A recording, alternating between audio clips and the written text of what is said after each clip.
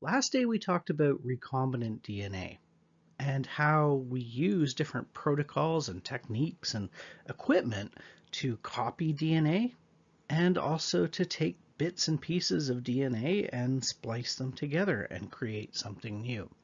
Today we're going to talk more about the applications of that. We'll start off by looking at the applications in forensics and also in paternity and maternity testing. We'll talk about things like DNA fingerprinting. There are regions on chromosomes where we have junk DNA that consists of DNA sequences that are repeated over and over again. The number of repeats differs from person to person. We call these areas variable number tandem repeats. Again, it's because we have this repeated sequence that's repeated a variable number of times. We can use these regions of the chromosomes to identify a suspect in a murder, for instance, or to identify a father if we don't know who the father is. In the past, what you would do is you would take all the DNA from a person, you would cut it up with endonucleases, restriction endonucleases that cut at specific places. You would run all of this DNA through gel electrophoresis and sort it by size.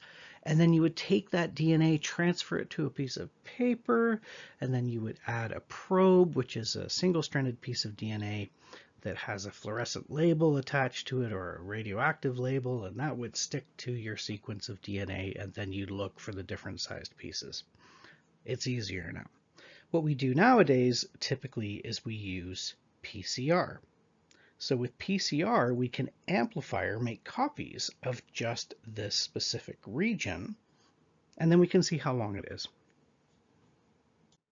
Let's take a closer look at how this would work. This is a particular VNTR here, but there are a number of different VNTRs that have different sequences. Again, it's a region where we have a variable number of this specific repeated sequence of DNA. So here we have A, C, A, G, G, G, T, G, T, G, G, G, G. And this is repeated over and over again. We've got an example here with an individual. We're diploid, of course, so we have 2 copies of all of our chromosomes. That includes 2 copies of these regions on those chromosomes. So this particular individual at this particular location on the chromosome has 12 copies on one and 17 copies of that repeat on the same area of the homologous chromosome.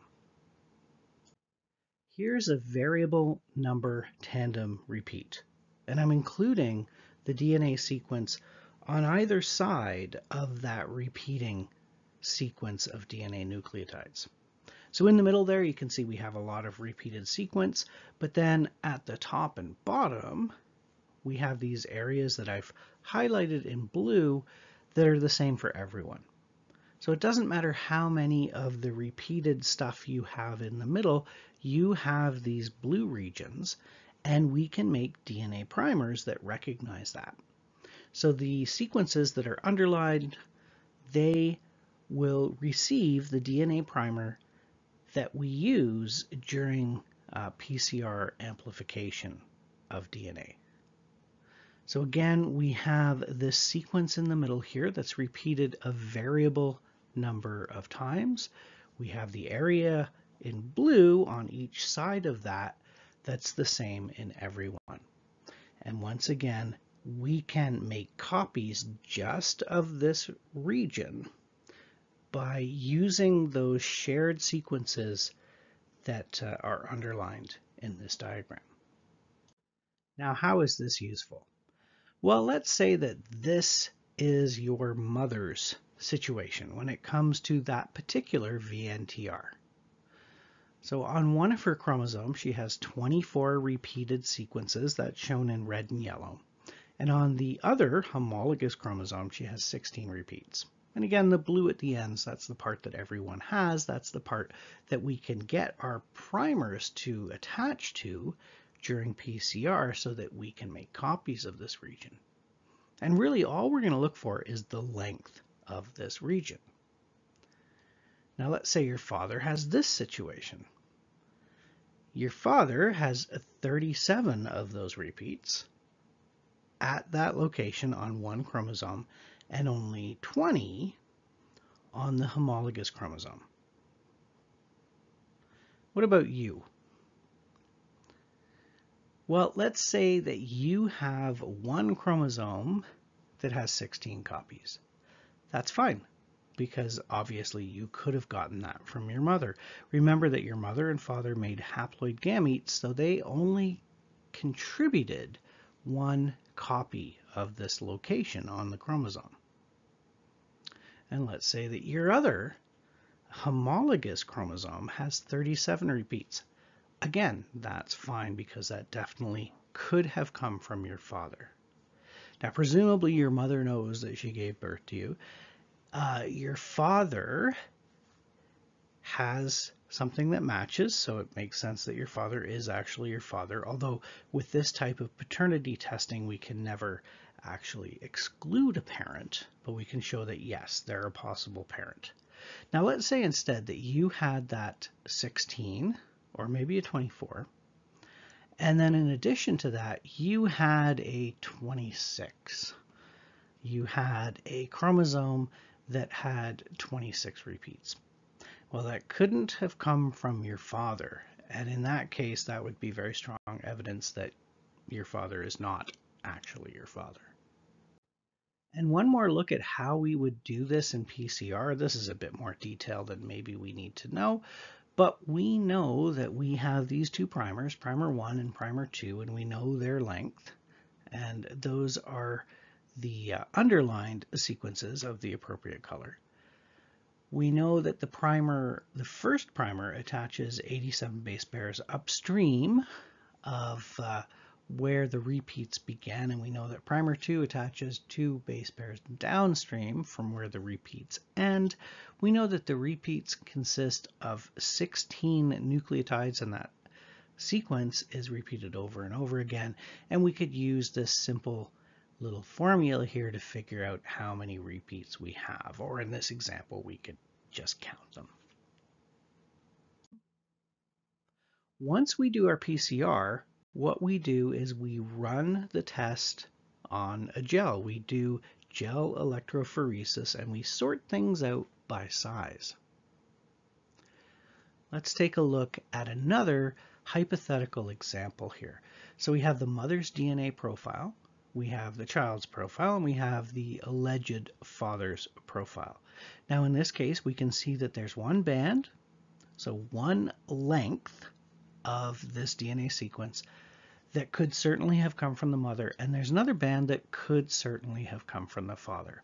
So we can't say for sure that the father is the father, but we can't exclude the father, and it makes sense that the father would probably be the father in this case, because there are lots of possibilities for the lengths of these bands. Now let's take a look at a second example here where the father is excluded.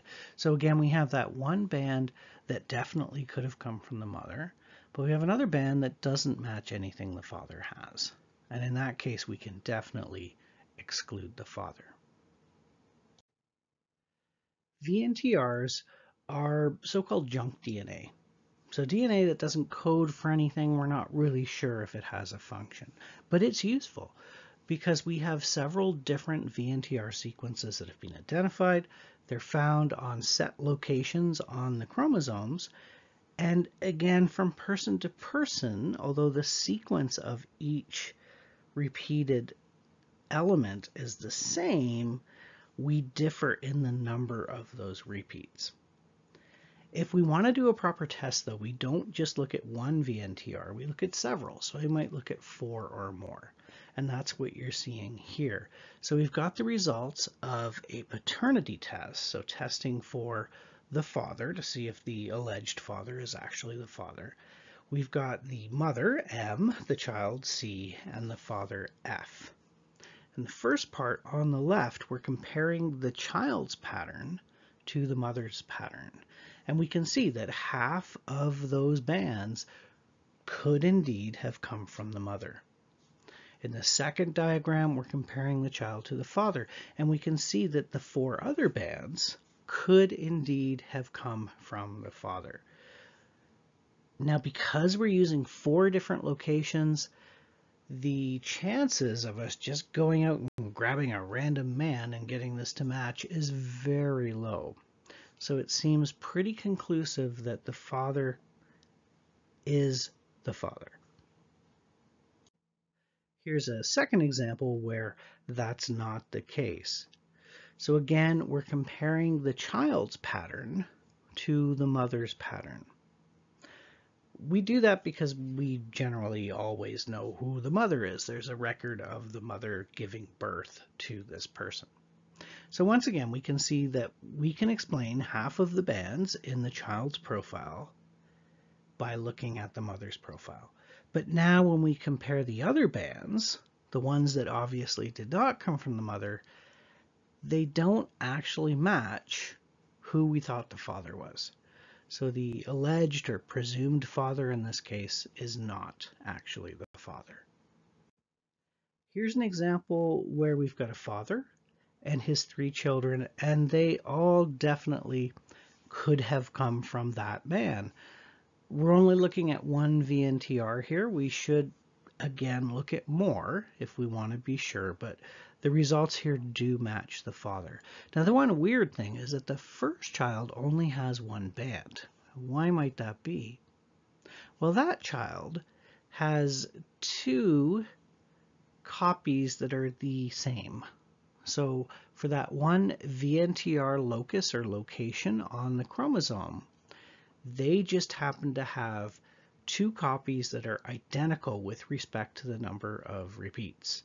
So the father gave them a copy with a certain number of repeats. The mother gave them a copy that also had that same number of repeats. And when we do the PCR and run that on a gel, we only see the single band. Let's work together on this example. So we have an example here where we have a mother and father and 4 children, and we're going to see if we can tell whether or not this family makes sense genetically or whether someone has been adopted. Again, we're only looking at 1 VNTR locus here. So let's start with the mother. We have her bands here and here, and we're going to match that to the children first. So the first child, yep, that works. She could have got the band from the mother. The second child also works. The second child actually could have got either of those 2 bands from the mother. So this one here or this one down here. And then we've got our third child. We'll skip the father for a moment. And we have a band down here that definitely could have come from the mother. And then the last child, we have a band at the top that could certainly have come from the mother. So next we'll take a look at the father. So we have a band here and we have a band here. Let's take a look at child 1. Child 1 has a band that matches. So for child 1 now, we have our 2 bands. We have 1 from the father and 1 from the mother. So that works. That's good. Now, child 2, we have 1 band that came from the mother, but we have another band that could not have come from the father. The father does not have a band that matches the top one or the bottom one, so the father would be excluded as the biological father of that child. For child 3, we're okay. We've got a match here, and the lower one came from the mother. And again, for child 4, we have a band here that could have come from the father, and we have another band that could have come from the mother. So the only one that we have an issue with is child 2. And again, it's because we have that one band that came from the mother, and it could have been either the top one or the bottom one. And then we have another band that came from a different father. This technology has had a huge impact on forensics. So there's a number of old case files that could not be solved back in their day, and they have been solved now with the help of VNTRs, and also something called STRs, single tandem repeats, which are very similar. This man here, for instance, was actually exonerated. So he was charged with murder before this technology existed, and then later proved to be innocent. And you can see that the profile we see in his semen does not match what was found on the victim, but it does match what was found on a second suspect. We're going to change gears a bit now and look at ancient DNA. So can we collect DNA using things like PCR from things that have been extinct for a long time? Can we extract DNA from dinosaurs? The short answer is no.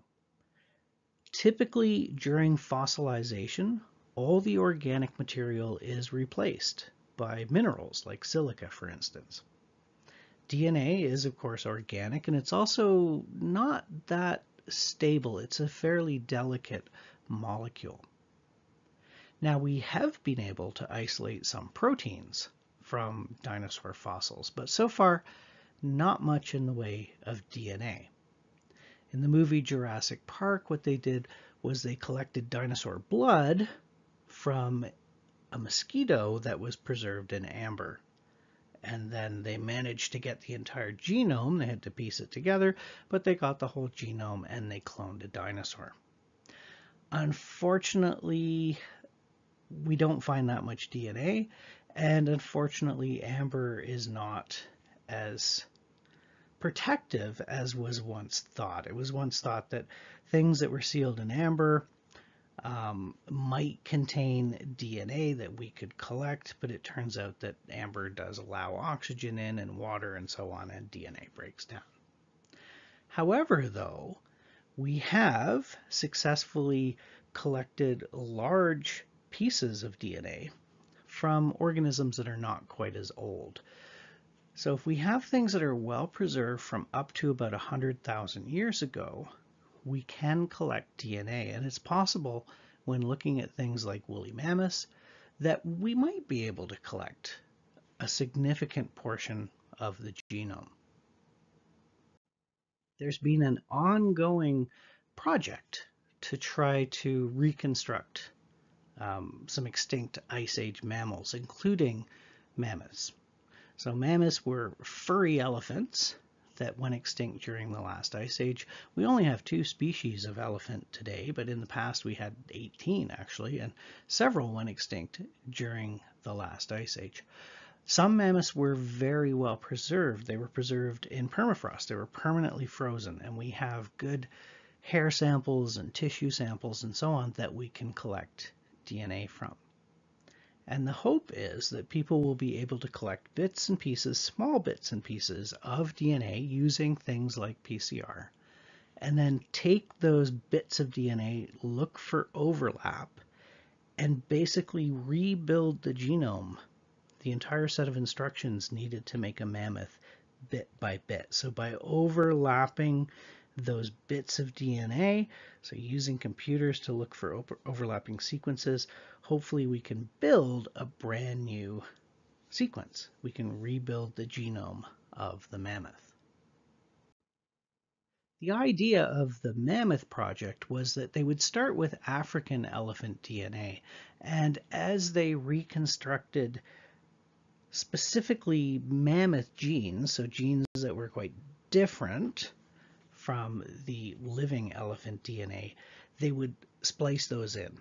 And they would take their new constructed genomes and put them into unfertilized egg cells, and they would serve as a zygote. So basically they would reconstruct as much of the genome as they could, and then use that to clone a mammoth in an African elephant surrogate. Now, there's lots of problems with this because if you're just kind of replacing genes a few at a time, how do you know when you've added enough mammoth DNA to make your elephant actually a mammoth and not some sort of African mammoth hybrid? The other problem is, of course, that elephants have a very long gestation period, longer than us. There's a long time between generations.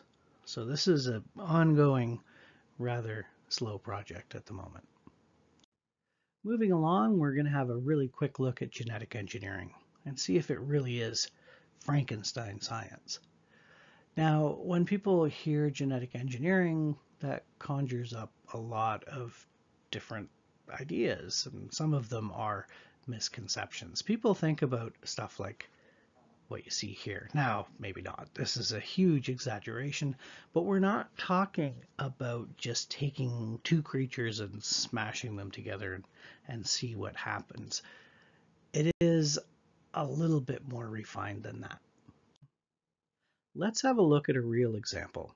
So this is a rather old one, actually. This is going back to the early 2000s, but we've got a company here, Genzyme, that wanted to produce human antithrombin 3. Human antithrombin 3 is something your body produces that prevents blood from clotting where it shouldn't. So it's an anti-blood clotting factor.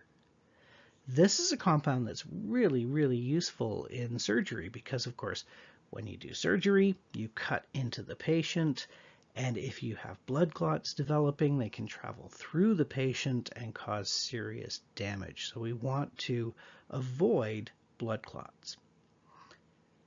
It's difficult to isolate this in large quantities. You can't just go and collect a bunch of human volunteers and drain their blood and collect all of that. You wouldn't get very much, and it would be very time-consuming and very difficult. So instead, what these researchers did was they took the gene for this anti-blood clotting factor, they put it into a goat. They put it into the goat's zygote. But they did it with a particular promoter. Remember, promoters are on-off switches.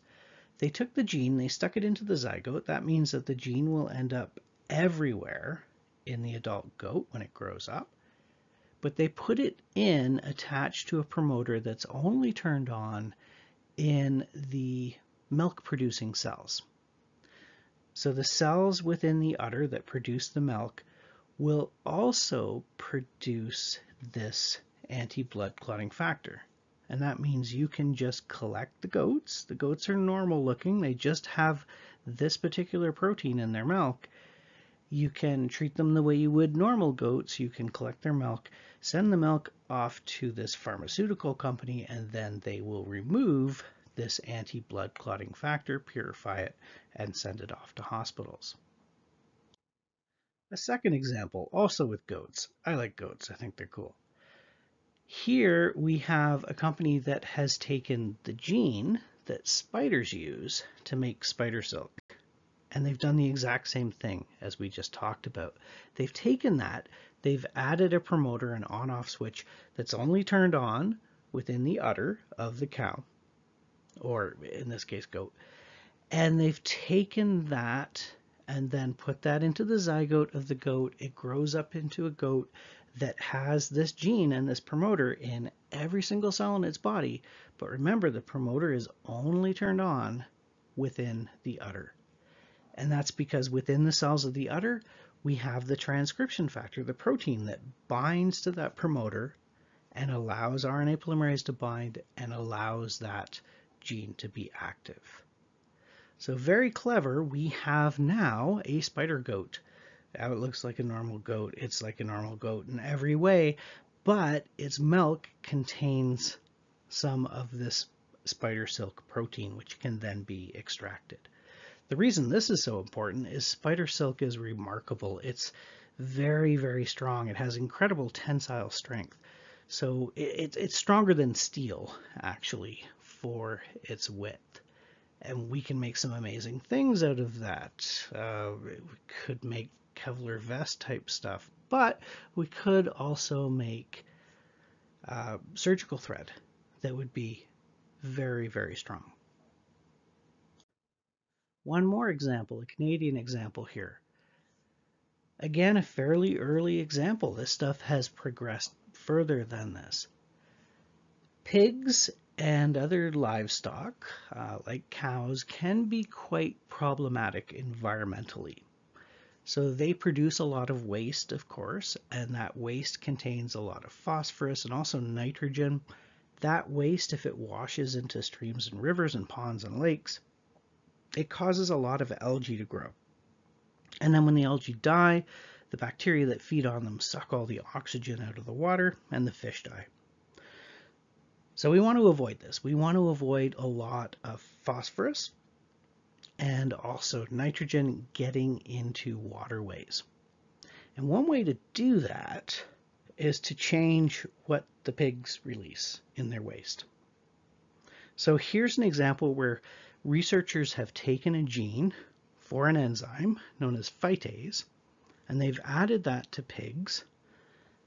It's only going to be produced within the digestive system, and it changes the phosphorus content of the manure that they produce. There's much less phosphorus. The farms are more environmentally friendly. So far, we've been talking about changes that you can make in the DNA of a zygote. If you do it in the zygote, then those changes will end up in every single cell of the adult. Now keep in mind you can attach a specific promoter, an on-off switch, that will only be active in a certain tissue. Now we can also alter the DNA of adult organisms. The problem is we have to do this one cell at a time still, so we're not going to have much of an effect unless we alter the DNA in some sort of stem cell. And a stem cell is a cell that gives rise to lots of other cells. So for instance, there are stem cells in your bone marrow, in the middle of your bones, your long bones, that give rise to new blood cells.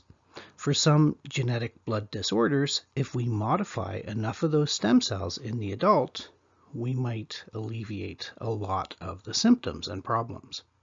So here, we're seeing an example where we have a gene that's not working, it's broken, the sequence isn't quite right, and we can identify that, remove that, and put the proper gene in.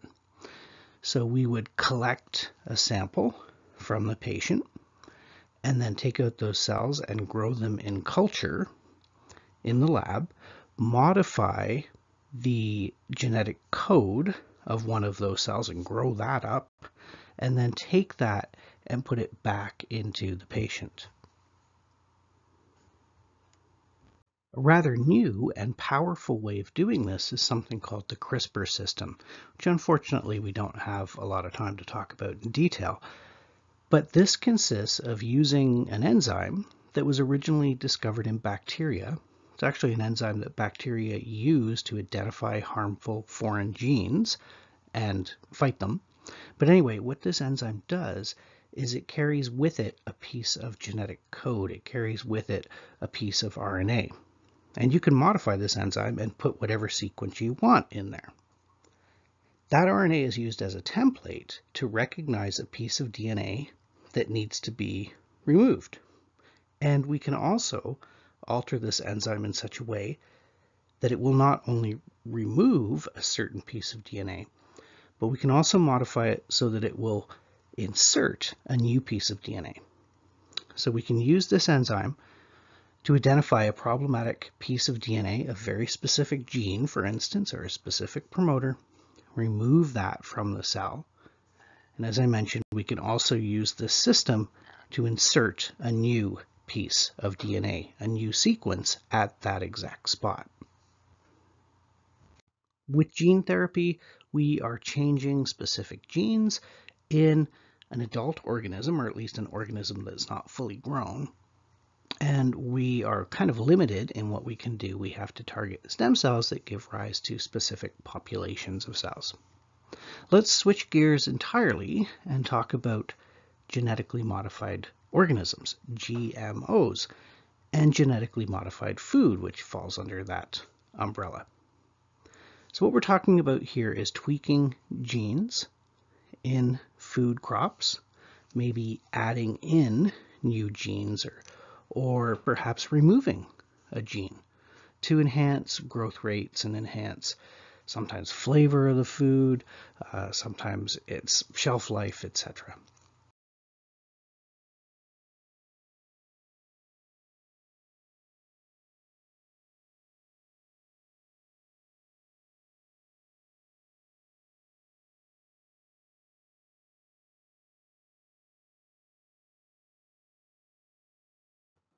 Certain strains of tomatoes are among the very first crop plants that were approved for consumption by the general public. We have here a flavor saver tomato, which is a tomato that has been modified to make it juicier and a bit more tangy and flavorful. Another really well-known example would be a GMO that was produced by Heinz, the company that makes ketchup and other things. They, of course, want their ketchup very, very thick, and they were looking for a way to do that with minimal work, minimal prep work. So they actually came up with a tomato that produced a very viscous, thick ketchup all on its own when it was just simply mashed. What they did was they identified a protein, a glycoprotein, that allowed the tomato juices to gel, and they just introduced extra copies of that gene. So they didn't actually change anything or introduce something brand new. They just took a gene and they made multiple copies of it and shoved it back in to the zygote that became the plant. The plant produces more of that glycoprotein. Its juices naturally congeal more and give you thicker ketchup. Again, just to be clear, when we're talking about genetically modified food, we're talking about a modified plant or animal that's going to be consumed as food where we have altered a gene or added extra copies of that gene or removed the gene or modified the gene. Now I'm going to play an advocate here for genetic modification. I'm not completely, and I'll talk about that more in a moment, but I know everyone hears the word genetically modified food and they're instantly afraid of it and they think it's some Frankenstein thing. And I just want to give you the whole picture so you can make up your own mind.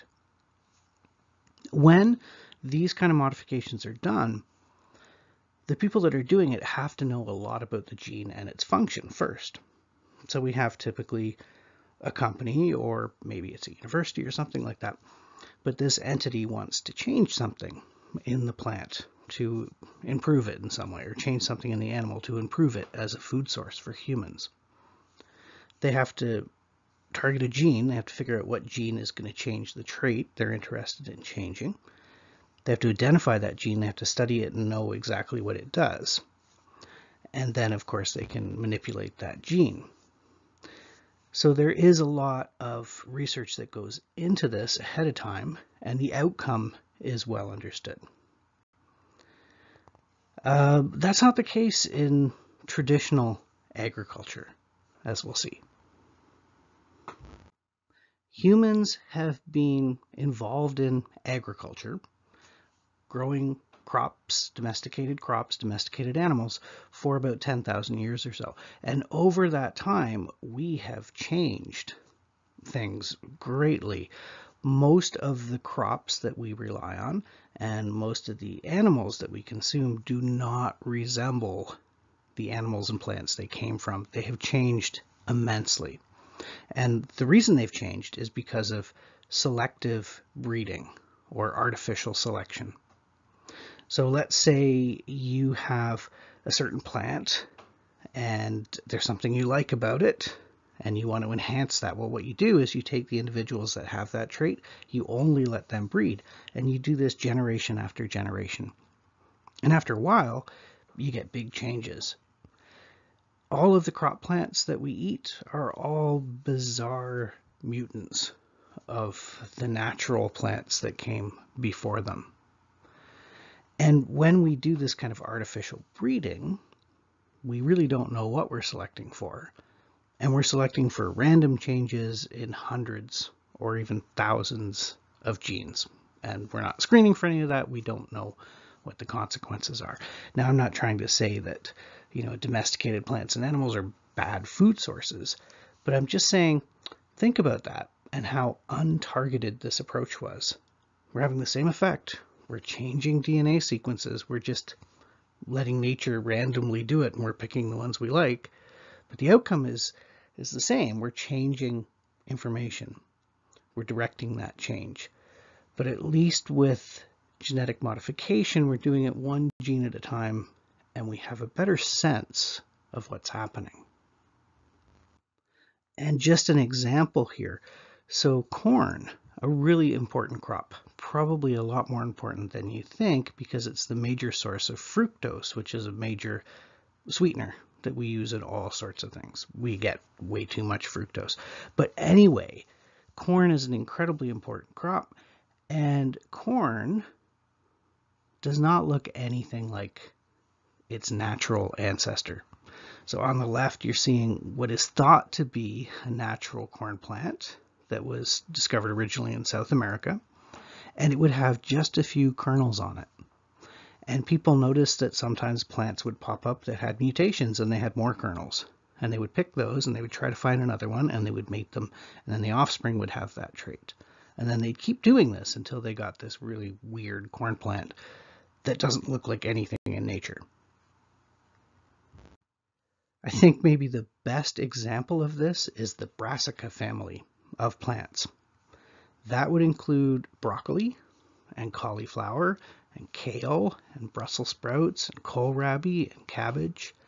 They all come from a small little weed. It's wild mustard. And that's what you're seeing on the left. It looks nothing like any of those plants.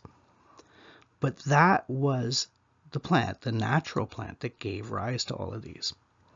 So for instance, people decided they wanted all the leaves packed closely together. So they looked for plants that didn't produce stems properly. There were weird mutants that couldn't survive on their own. The leaves were all packed together and the stem was very, very short. For broccoli is a big flower head. We've got a plant here that produces way too many flowers and they never mature. They stay green. Cauliflower is the same thing. It's a big flower head, a bizarre mutant, where not only are there too many flowers and they're packed together, but also there's no pigment. There's no chlorophyll within the flower head. And kohlrabi and Brussels sprouts, I think Brussels sprouts are kind of evil. Not my cup of tea. I think they taste pretty terrible. But anyway, apart from that, all of these things are weird, bizarre mutants of a plant that looks nothing like what we see today. Again, I'm not trying to push any kind of agenda.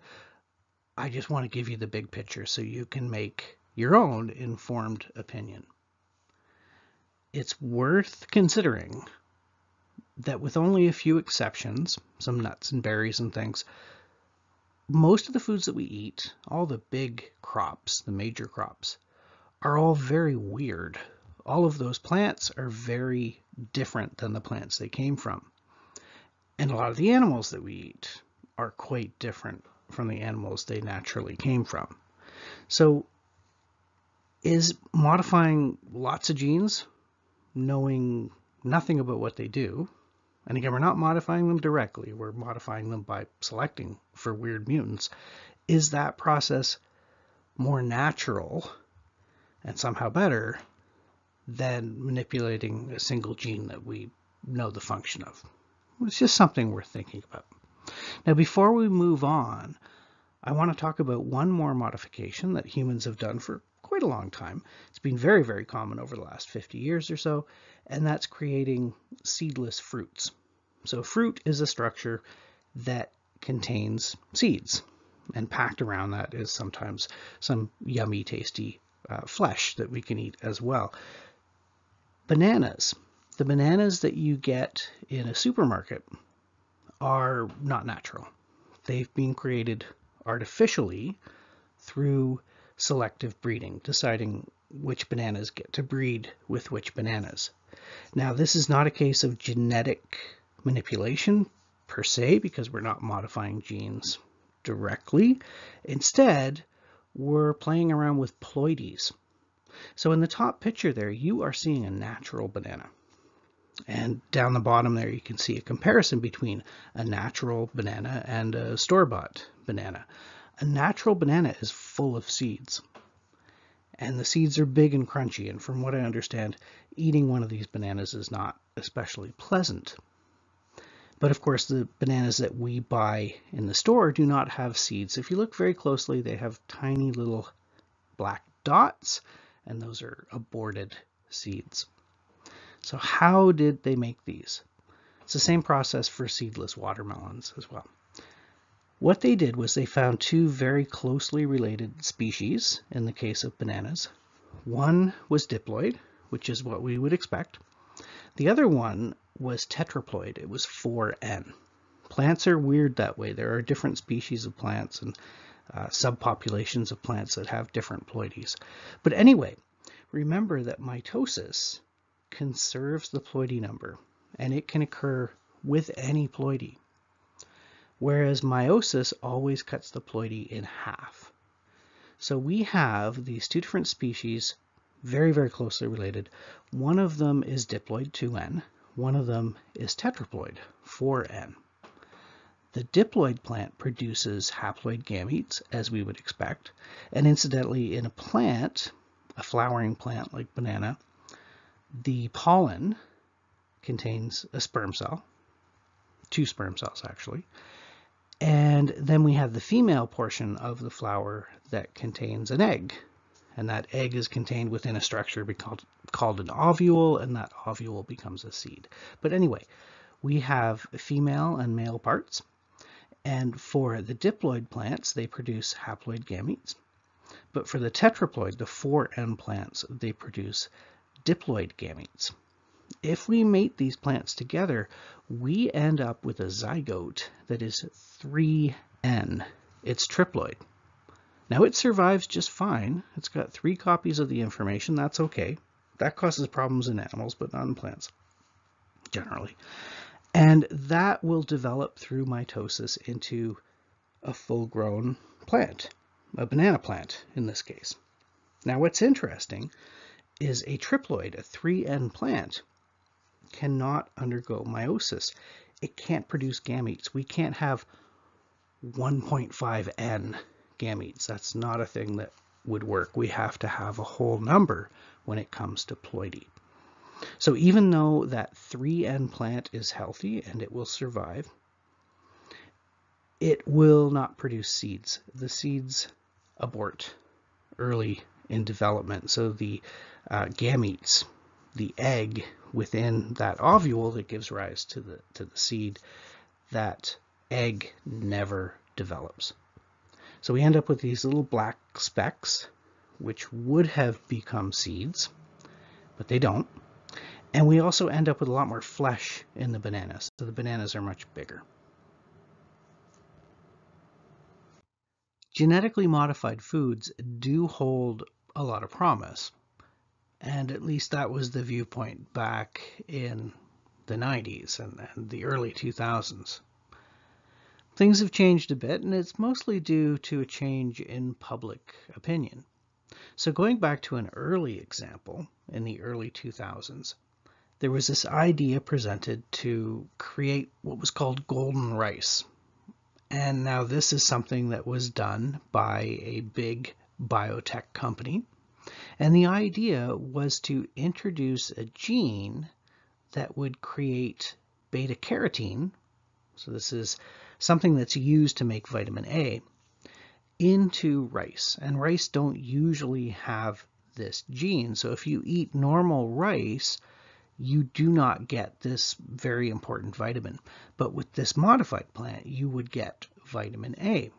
And the reason this is really important is in many poorer countries, many countries in Africa, for instance, there is a big problem with getting enough of this vitamin. Rice is quite cheap, so rice is kind of a staple of the diet, but it doesn't contain that vitamin A, and a lot of people that are living in poverty can't afford foods that would have significant levels of vitamin A. It's something we take totally for granted, where where we live.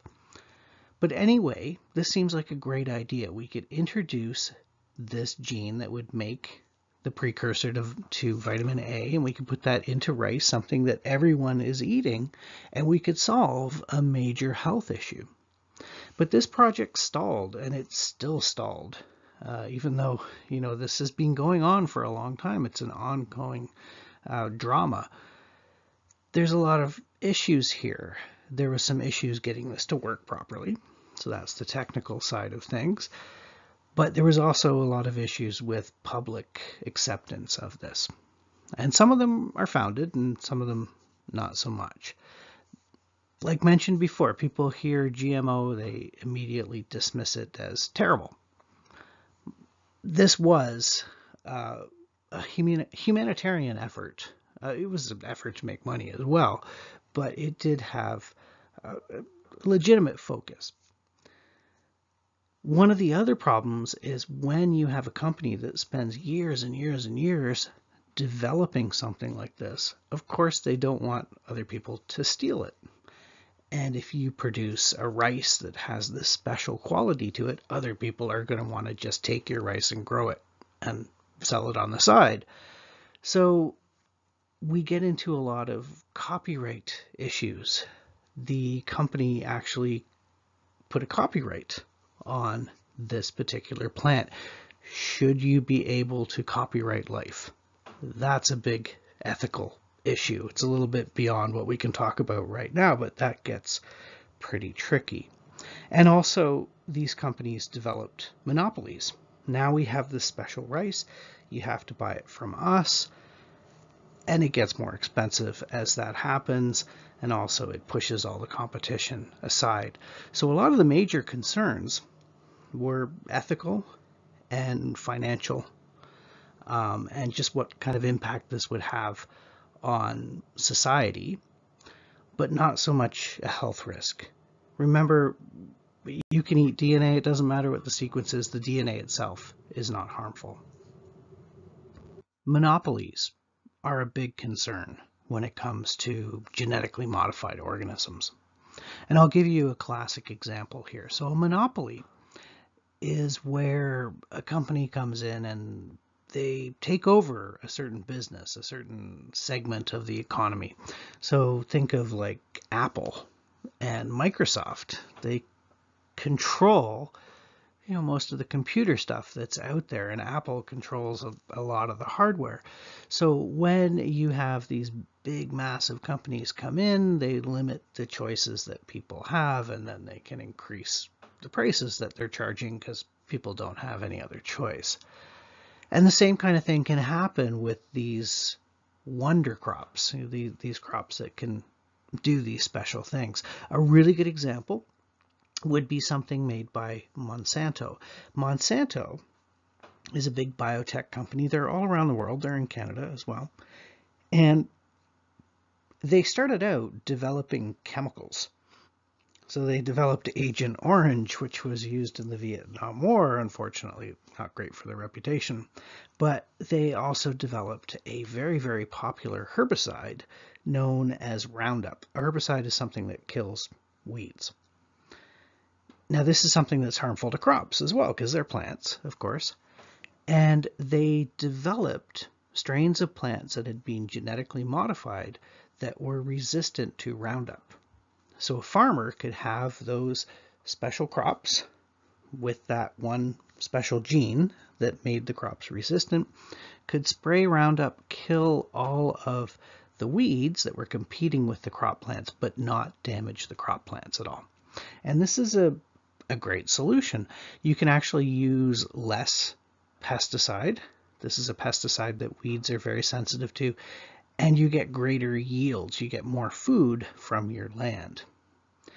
Now the company sold both of these things, the plants and the chemicals, so they developed a monopoly, and they went out of their way to protect their monopoly as well.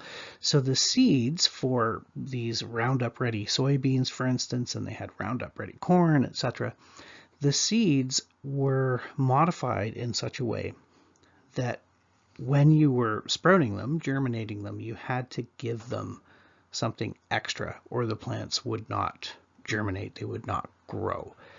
So basically you had to commit to Monsanto to get your growth factors, to get your pesticide, to get your plants. And this was something that was fairly expensive, and it put poorer farmers at a disadvantage. And I mean, that's what typically happens in a free economy. It's not a course on the morality of capitalism, but this is one of the things, of course, that has given genetically modified organisms and genetically modified crops a really bad name. Let's take a quick look at a few more very odd genetically modified organisms. You might be scratching your head as to why people did this. Going back to the fish that we started with. So there are these glowfish that you can buy, and they are zebradanios, they're called. This is a very common tropical fish that people have in aquariums. But these ones have a single gene that's been added that codes for a protein that will glow if you expose it to UV light. So if you put a black light on these fish, they will glow pretty colors. And there are at least 3 different genes from 3 different types of jellyfish that give us 3 different colors. So you can have glow fish that are green, glowfish that are red, glowfish that are yellow. Now the reason this was originally designed is really quite weird. What they did was they designed these fish as a way to test water quality. So they took a promoter, remember that's an on-off switch, that would normally turn on a gene that helps cells that are being poisoned. But they took the promoter, the on-off switch from that gene, and they attached it to the fluorescent protein gene. So now, if the fish were under stress from environmental toxins, they would turn on the gene that would make them glow. So as we've discussed before, this is something they'd have to put in the zygote, and that means that this promoter attached to this particular gene would be found in every single cell, and the fish would light up if it was exposed to toxic water. So you could take a bucket of these fish with you out to a pond, take some of that pond water, dump the fish in, expose them to UV light, and if they glowed, that meant that the water was not good. This seems like a really weird way of doing things. There's much easier ways to do things, but it was a neat little test that just showed what could be done with this kind of technology. It wasn't that useful for that. Again, there's easier ways to test the quality of water, but it turned out to be rather useful for fish enthusiasts. People wanted these fish. The other example I have here on the right is of a rabbit that will glow green under ultraviolet light. So this rabbit looks like a totally normal rabbit. It's white. And if you put it under black lights, under UV light, it will glow green because it has this green fluorescent protein, GFP it's called. It has a gene for that in every single cell, and this gene came from jellyfish. For the rabbit, they would have taken the gene for green fluorescent protein from a jellyfish, inserted that into a zygote, and the rabbit would have had that gene in every single cell of its body, although it just expressed it, turned it on within the skin, within the epidermis and dermis and the structures that gave rise to the hairs. It's strange that that was done as an art installation. It was done to actually call attention to the powers of genetic engineering. Similar things have been done by researchers with all sorts of organisms. And in the beginning, again, it was just to show that this could be done. So here we are seeing a couple of plants that glow in the dark. And they glow in the dark because they have an enzyme that's normally found in fireflies. It's found in their butts, makes their butts light up. It's an enzyme that breaks down a colorless precursor into something that glows and gives off light. If you provide these plants with that precursor, they turn it into this glowing substance. And you might wonder, why on earth would you do that? Well, again, originally it was done just to show that we understood how the code worked, how promoters worked. We understood that this is something we were capable of, and we were just demonstrating that knowledge.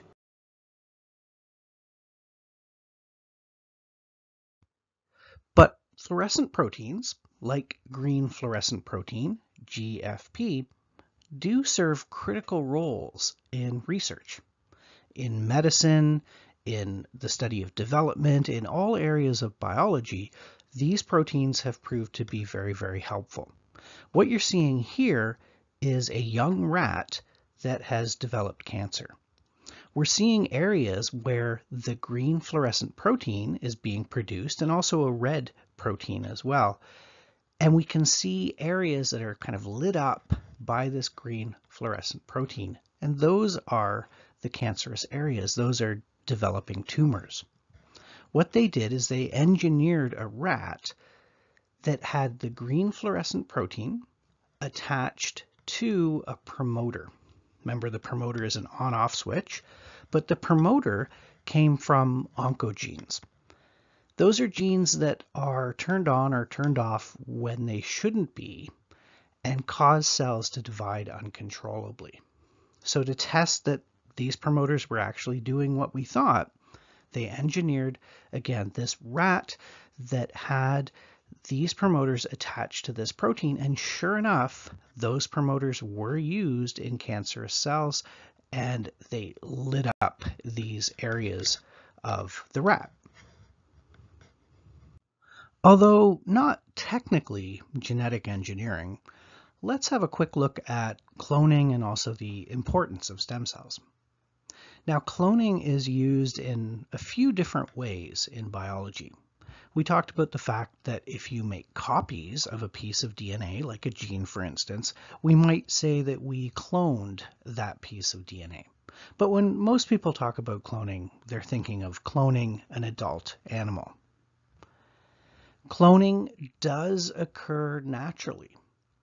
If you have houseplants and you've ever propagated them by taking cuttings, so you cut part of the stem or maybe part of a leaf, and then you grow that as a new plant, that is technically cloning. We're starting with a fully grown organism, we're taking a piece of it, and we're making a now separate, identical individual.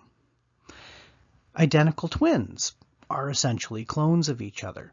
So what happens with an identical twin is that we have an egg, just one, being fertilized by a sperm, as would normally happen, giving rise to a zygote, and then that zygote splits into two separate cells. And now each of those cells serves as a zygote, and they each give rise to a separate individual. Those individuals are going to be genetically identical. They're also going to develop in the same environment, so in the same uterus at the same time, so they will be very, very similar. Non-identical twins, incidentally, occur when we have two eggs being released at once, and within the uterus, each one is fertilized by a separate sperm. So they grow and develop together, but they're genetically very different. In artificial or laboratory cloning, you're taking the information from a single adult cell and you're using that to create a new individual. You would start with an undifferentiated or unspecialized cell, if you can. So you might use a cell like a skin cell, or maybe a cell from the lining of the stomach, or a cell from the lining of the udder, if we're talking about an animal that has an udder. Next, what you want is an egg cell. You're going to take an egg cell and you're going to remove or destroy the haploid nucleus that's in the egg cell.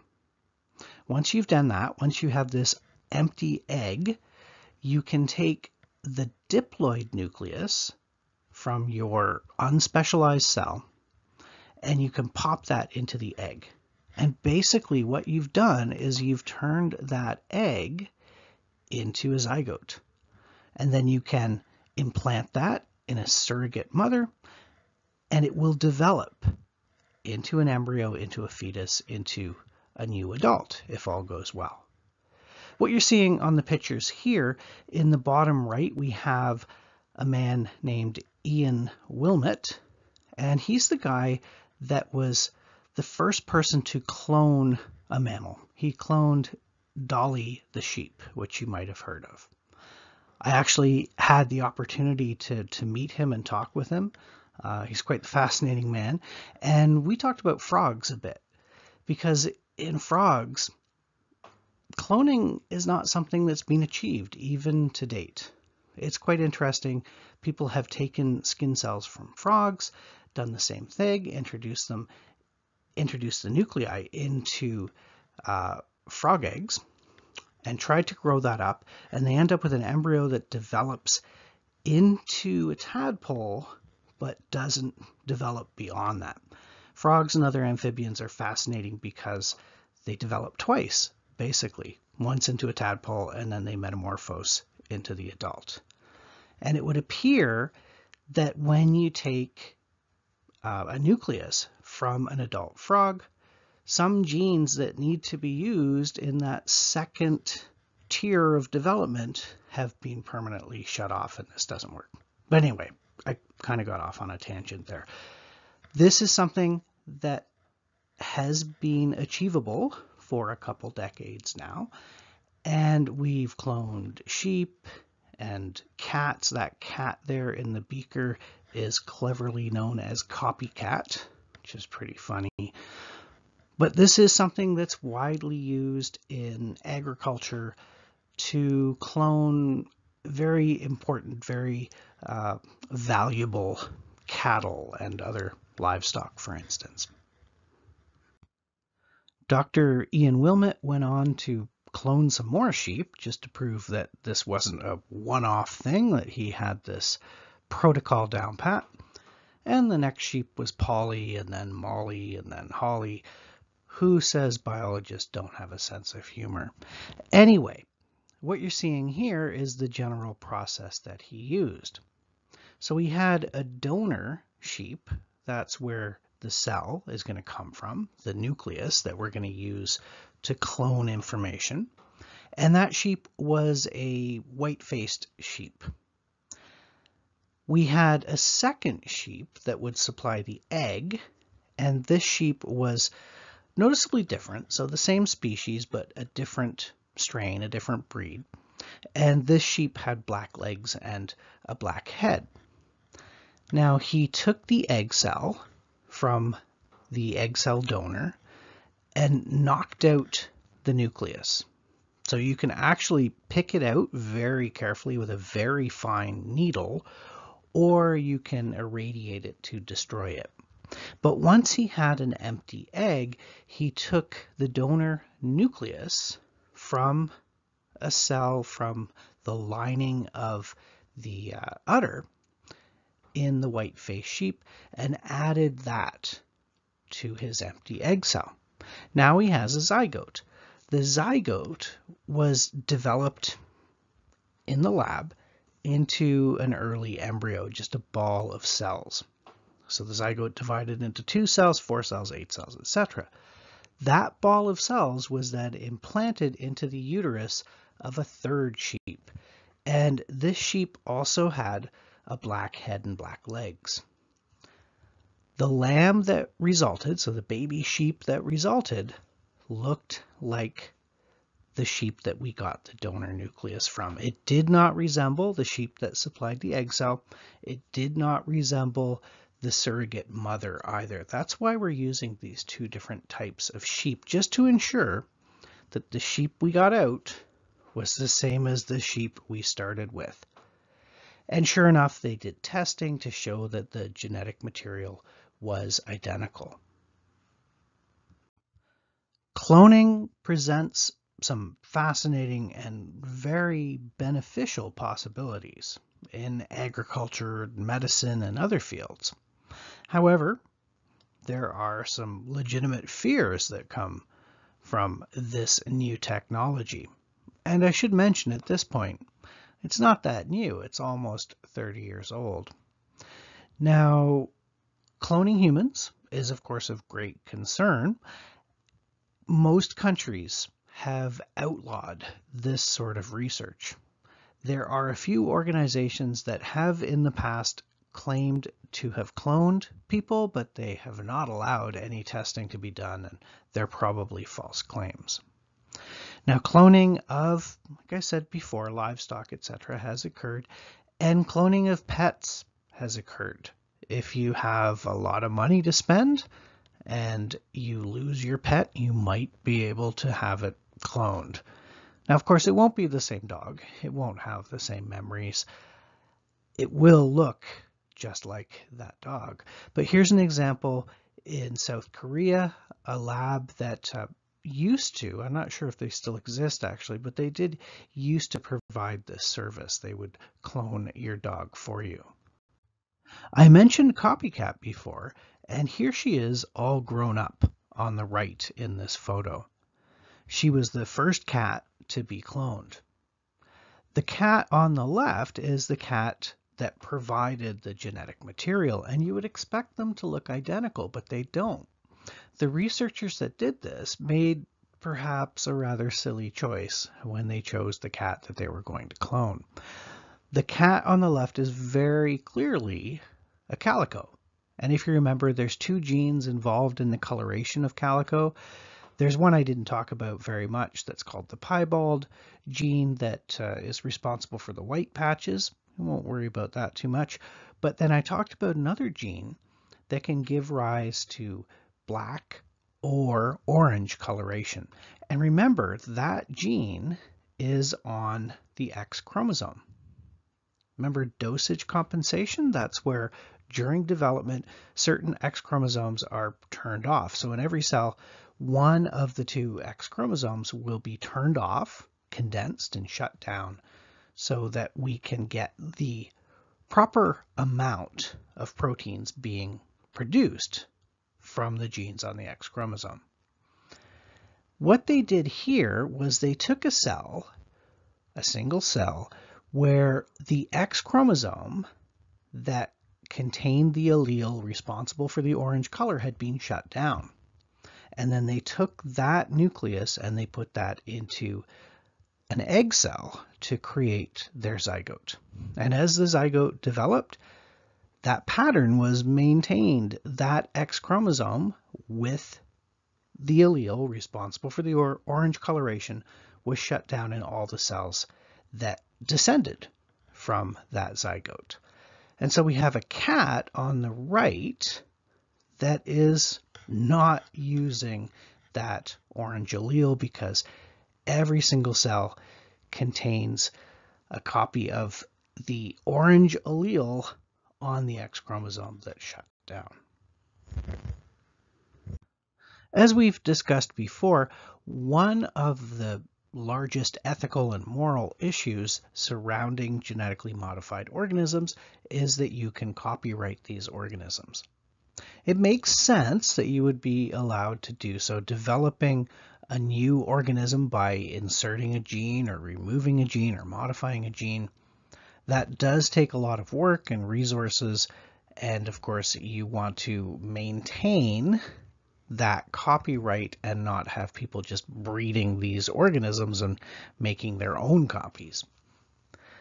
Quite often, organisms that have been genetically modified are sterile. They're sterilized in some way before they are sold to prevent that. Important genetic individuals might also be cloned to create more copies of them. And this might be done on different individuals to create a breeding population. What you're seeing here is an example of an organism that has been genetically modified and then sold as a sterile individual to the public. So this company, Allerka, and this company doesn't exist anymore. They've gone under, but this is a screen capture of their original website. They developed a non-allergenic cat. So they discovered that most people that are allergic to cats are allergic to a specific protein. And this protein is actually produced in the saliva of the cat, and then the cat will lick itself, it gets on its fur. They found the gene that codes for this particular protein, and they knocked it out. They broke it, they deleted it within the cat, so within the zygote of a cat. They grew that up into an adult cat, and they cloned that cat, and then they started selling these cats for quite a lot of money. The cats were, of course, neutered or sterilized before they were sold so that customers couldn't simply breed their own hypoallergenic kittens. Another really interesting application of cloning relates to extinct animals. What you're seeing here is a Tasmanian tiger. You're seeing a stuffed one on the left, and you're seeing the last known photo of the last known Tasmanian tiger on the right. This was kind of a dog or fox-like critter, but it was a marsupial. It had a pouch like a kangaroo. We have lots of stuffed animals.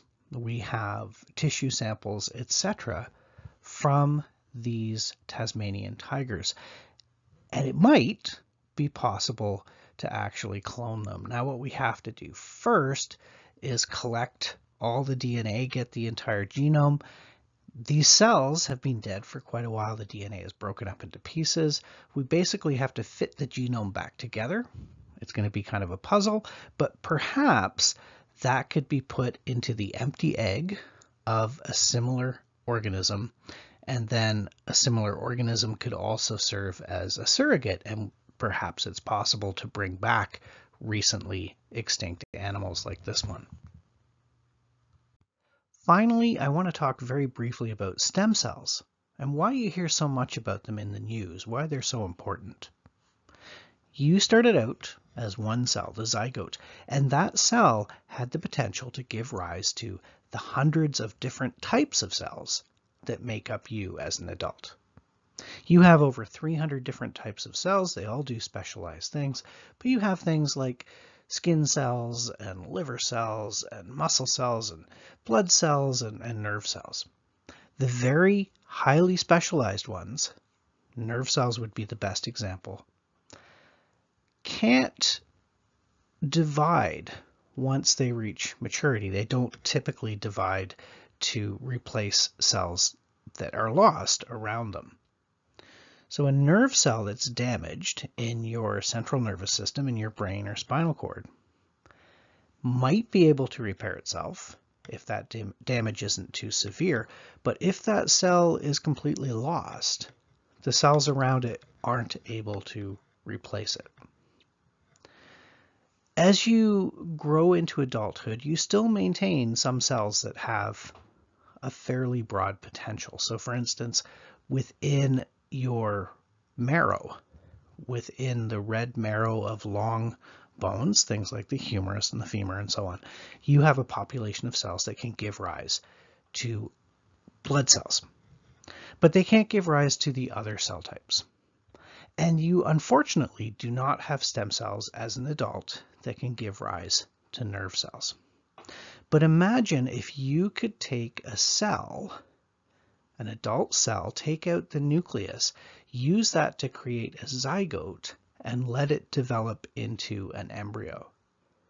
If you took that cell from you to start that embryo through the cloning process we've talked about, then that embryo would be identical, genetically identical to you. It would contain embryonic stem cells that have the potential to become anything, and you could grow up new nerve cells. So again, imagine you have a nerve injury. You have an injury to the spinal cord, let's say, that results in paralysis. Your body cannot regrow those lost nerve cells, but take a nucleus from one of your cells, put it into an empty egg cell, grow it up into an embryo, and now we have cells that we can tell to become nerve cells and replace the lost ones. So this is a rather active area of research, a rather important area of research. We've come to the end here, and our concepts, I'll let you read through those on your own. I'm sorry if there was a big loss of quality in the audio, but I am actually traveling and had to record this on a different microphone. Some more concepts, again, just kind of rehashing and summarizing what I rambled on about before. And finally, our terminology, our last slide for our last class in Biology 103.